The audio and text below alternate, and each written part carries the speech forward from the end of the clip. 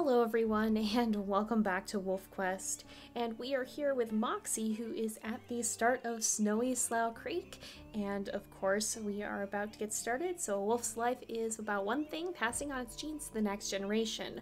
All else, from hunting elk to defending a territory, drives towards this single goal. You and your mate survived the hazards of the wilderness long enough to meet each other, form a bond, and survive the winter. Now you can try to realize this goal. With pups of your own, you and your mate will become the breeding pair, sometimes called alphas, of your pack. Their survival and the survival of your genetic code will be your responsibility. Even with all the dangers you faced to reach this point, your real struggle has only just begun. And we're going to go ahead and jump in. So first off, I am sorry for the scuffed audio of the past episodes. So the first 3 episodes got a little bit messed up. The game audio didn't record properly, but it should be working this time. So hopefully y'all have those lovely game sounds back. I've been trying to fix some of the issues with my audio in general being a little scuffed, and hopefully it's sounding a lot better than it was. I think it probably is, at least as far as I can tell. So hopefully that's getting better, and this time we should have actual game sounds. So for these guys too, I think we're going to try to set up somewhere in this area. I was kind of trying to think about it, and like, you know, we got to figure out where the mule deer are going to be, and they are down here through most of the year, but the problem is this area floods, and that makes it really, really difficult to hunt. So I think we're going to want to go across this way and try to settle up on the slopes a bit, and try and maybe find a den that's a little bit more northern, so that hopefully we're still able to hunt, but we won't have to worry quite as much about getting stuck in the flood waters here in the springtime. And then maybe when it comes time to move dens, as it often does, we can worry about moving it down into this area a little bit more. So I think this, well, maybe not quite. As we get closer to these slopes, we do want to start marking some of this area. Also, we are joined currently by Lady Evelyn. Ev, do you want to say hi? Evelyn does not want to say hi. She did not even look up. She is taking a bath on my bed. But she is here now and will be for the next few episodes, so you may or may not hear her. Depends on if she decides to sleep or if she decides she wants food, as she often does at this time of night. So we shall see, we shall see. You might finally hear her making an appearance. It's kind of hit or miss whether or not she decides to chime in. But yeah, we're going to go ahead and get started on marking some of this territory with these two. And Percy's laying down over there by the looks of it. And we'll see. We'll basically just kind of try and claim some of this area, I think. And maybe settle down somewhere up here, hopefully. But I'm going to go ahead and let these two get to it. As a reminder, Moxie's challenge is that she can only hunt doe mule deer, so we probably won't be hunting with them for a little bit unless we happen to find one. But yeah, for the time being, we're going to go ahead and focus on marking some territory. Alright, we marked this one quite a lot. Percy's continuing to mark it. But what I wanted to do is actually take a look at this mule deer trail here, because we did stumble on one while we were going in to get this scent post. And generally kind of the approach that I have for Moxie is that it's better to hunt when you have the chance. And this is a doe mule deer, so we are able to hunt it. Oop, it went this way though. It's generally better to hunt when you have the chance, just because you never know when you're going to have that chance or not. Sometimes you might find only bucks, sometimes you might end up not finding any mule deer at all. Whatever the case may be, it's generally good practice to make sure that we are doing these hunts when we're able to, just to make sure that we don't ever run into a situation where we can't find food, as could be possible. But yeah, it's just wise to be a little bit safe. Now we are going deep into stranger wolf territory from this, which is not ideal. And wow, we really didn't do all that much damage. I think if we can slow it down, maybe Percy will be able to get a bite, or even if we can steer it this way. Sometimes you can kind of circle around them like this and herd them a little bit. And if we get a good side bite, maybe we'll be able to do a little bit of extra damage. 19 isn't terrible. It could be better. It could be worse. Oh, Percy got thrown off pretty quickly there. Rip. Hopefully he'll be able to get a good bite, because we're about to get kicked off. Oh, I don't know if he's gonna be or not. Alright, well, we should still be able to... She's just going back this way now. We should still be able to do it. We just gotta let her stamina regen a little bit. This might be a bit of a longer hunt, and I mostly just don't want to get jumped by stranger wolves in the process, because that would not be ideal. That would really not be ideal. Here we go. This is a little bit better. We've been able to get some better bites in, and we're actually going back into our territory here. Oh no, Percy got kicked off. I was hoping he would not, but we should still be able to jump in. The reason that I'm not attacking her immediately is because I'm kind of waiting for her stamina to go up, and also I'd like to get a neck bite. Oh, darn it. If we can circle around in front of her. Ah, I got trample damaged instead. There we go. Now we've got a neck bite, and that should be enough to bring her down. And we got a little bit of extra territory from that. But that should help these guys, and they should be able to fill up their food here. Looks like Percy's keeping watch for a bit to make sure nothing comes to try and steal it. But now that these two are well fed, let's make sure that they get the chance to go ahead and continue doing some marking. Looks like we've got our first nearby den somewhere around here. Oh, it's right over here, it looks like. I can already smell it. I've just been claiming away at some of the territory up here. In fact, we're going to start to head into these hexes. So this is actually perfect. It works out. If we can find where this den is, this might not actually be a terrible candidate. It's right here. So that might not actually be a super bad candidate because it is closer to the center of where we want to be. Ideally, we want one that's like right in the hex next to these two, because we're going to kind of claim up here. But this one's not bad. It's definitely a potential option that's well worth keeping in mind. Oh, there's another nearby den, and I actually smell it up this way. Where's this one? What den is this? Do I know this one? This is one. I am not often up in this area of the map, honestly. So there's a lot of things around here that I may or may not know about. Oh, it's another dirt den.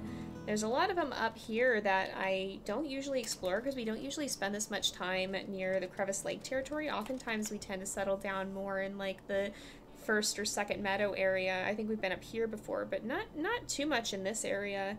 So some of this is a little bit out of the way compared to where we usually are. That said, I don't know if we want to take this one. This is a very far north den, and I don't think we want to be quite up here, but it's good to know that there is an option here if we end up settling in the area and we want to move dens.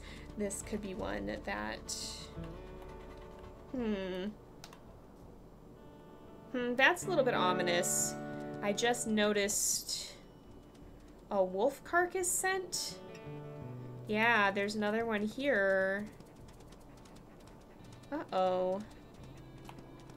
That's a little worrying. Are there still more? Oh yeah, right up here by the looks of it. It seems like someone has met a rather unfortunate end. Oh, Percy, that kind of looks like you. That's a little worrying. I hope that wasn't a relative. But, yeah, that's a little concerning. We are off in Crevice Lake territory. We don't plan on claiming this one, so I think we better get out. The sun is starting to go down, so we'll probably try to claim these ones and maybe a little bit further. I've started kind of shielding off this area and in hopes that, because it'll take Junction Butte or Prospect Peak a bit to get there, so maybe that'll prevent Crevice Lake from just claiming everything. I don't know. We'll see. We'll experiment with it. But I don't think we're going to get everything done before we have to sleep. So yeah, we may have to wait a bit on that, and hopefully we don't lose too much overnight. Oh, here's this den. This is one of the Wayfinder's dens. I do remember this one. We're just claiming some last bit of territory. We are pretty much completely out of energy, but we've claimed up here. We're going to take this one and the one right below it, and is that the same wolf carcass we smelled earlier? I hope so, because if there's a lot of those turning up, that could be an ominous sign, to say the least. But let's go ahead, we'll mark this one a little bit better. I always try to mark a little bit lower down. Like, I mark towards where I think the center of the territory is going to be, so that when I make laps to do the territory, that I don't have to run as far, like I don't have to run all the way across the hex. But yeah, we'll see how this goes. I'm just going to finish up with this one and one other hex. In fact, let's put the post here, and then we'll go ahead and we'll sleep through the night and see where things stand in the morning. Alright, it is morning. Let's take a look. Well, some of these are decaying, so I think we've got some to mark on that side. But it looks like most of these are holding pretty steady.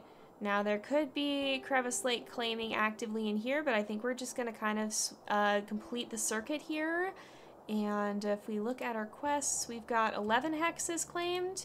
So we're just going to work a little bit more on this and also on finding some more dens. And I will see you guys in just a little bit. Oh, there's some kind of item up here. Hold on. What is this? A plastic cooler? Plastic cooler?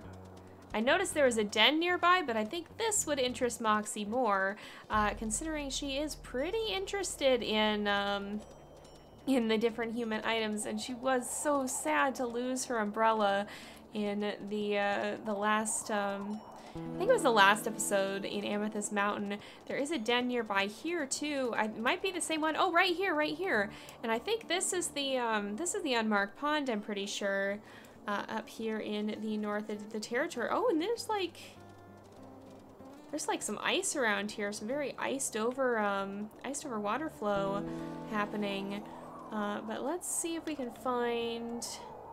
Let's head down this way. We'll keep looking for that den, I think, and see if we can find some of this stuff. And if we find the den, because I think if we find one that's pretty central, then we'll probably leave the cooler at that, because I think Moxie would probably want to collect some of these items near her den. Oh, I think I smell it. I think I smell it. Is it up here? I saw den scents. I still see den scents right over here. Abandoned coyote den. What is this?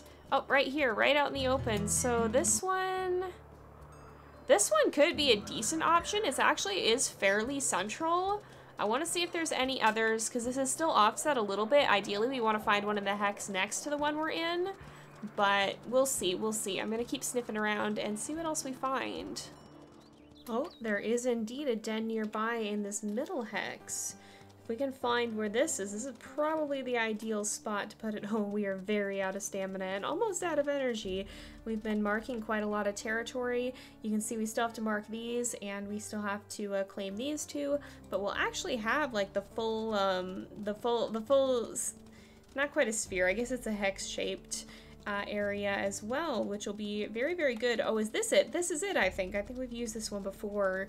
And in fact, yeah, I'm pretty sure this is the one. So I think, considering that if we look on our map, let's discover it. This is right in the middle of this hex. Or it's not in the middle of the hex, but it's right in the middle hex. So I think we'll claim this one. We'll go ahead, we will plunk our cooler down here, and we'll put a territory post over here so that it's nice and convenient. I'm just gonna finish up with the rest of this territory here.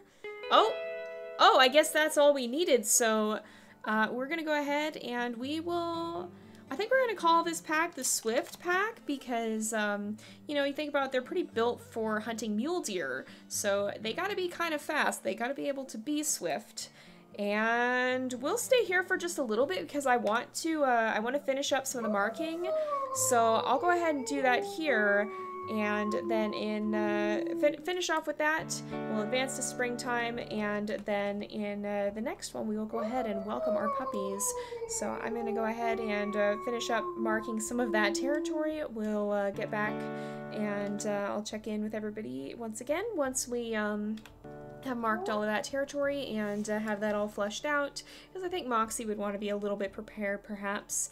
And so yeah, I will see you guys soon. Oh, we got the Realtor's Nightmare achievement for that one. We found quite a few dens, as you can see. We just have to finish polishing up these, and then ours is the one that's right here in this hex. So we've got a good scattering around them if it floods or the flea load drives us out, so that's really good to see.